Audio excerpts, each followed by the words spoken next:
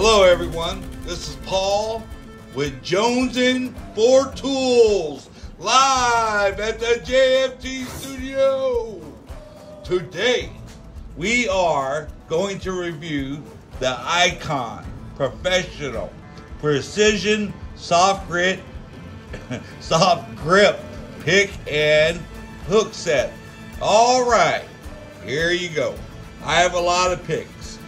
The only reason why I bought this set is not for me, it's for my son-in-law. It's his birthday coming up, and I thought this would be a pretty good idea for him.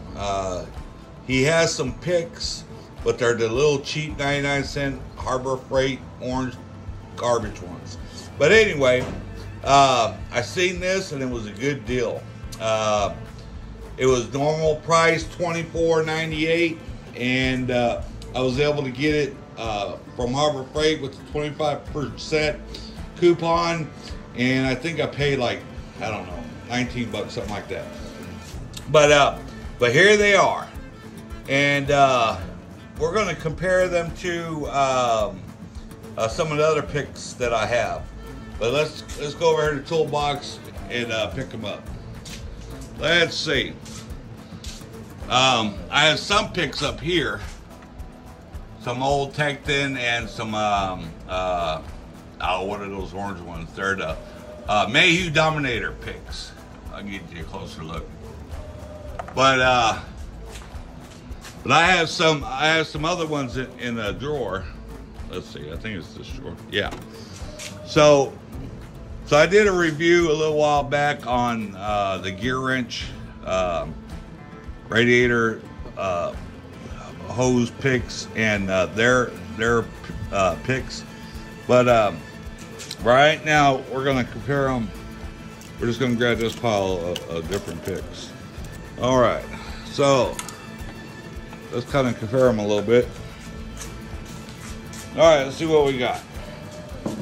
Now, the size on them, now this is a Tecton. So the size, well, here, let's take one out of here. All right. So the handle, a little bit longer than a Tecton.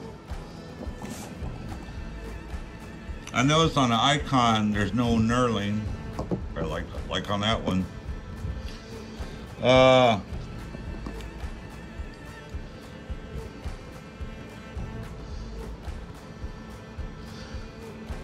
I do like the handles though. Seems like they're a little bit easier to grip. And what I would do is I would put my thumb in this spot and I can manipulate it good. But I wish it had some knurling in case I had to use two hands to twist it. But I mean, that's not a game. I mean, something to mess things up. All right. So let's see. Now, here's those cheap ones I was telling you about that my son-in-law has. But these are worthless. They bend, they break. This, I don't even know what this steel is. I don't even know if it is steel. It's just garbage. Let's see. We also have, this is the old Stanley.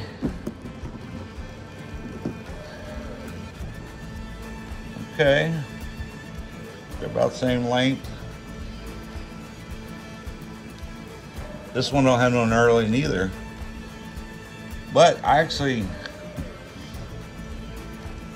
actually has a nice grip. I like this. It's nice, comfortable to hold. All right, let's move it on. This is another Pittsburgh cheapo. It's a hard handle. It's a little bit thicker than the orange cheap one. But, I mean, they work, but they're not that great, but the price is right. All right, and then we have the Mayhew Dominator. Now, these are by far my favorite. A little bit longer. It's easier to hold. It has an knurling, nice thick steel. But I think these Pittsburghs are going to be pretty good. especially for what he's going to use them for. And I like this case. I mean, this is a hard, thick case. I think this case is going to last a long time. This is how the Snap-on and Matco ones usually come. But anyway, that was just a quick video. I know before I buy something, I want to look at it. And this video is showing you what it looks like, the dimensions, and my quick take on them compared to other ones.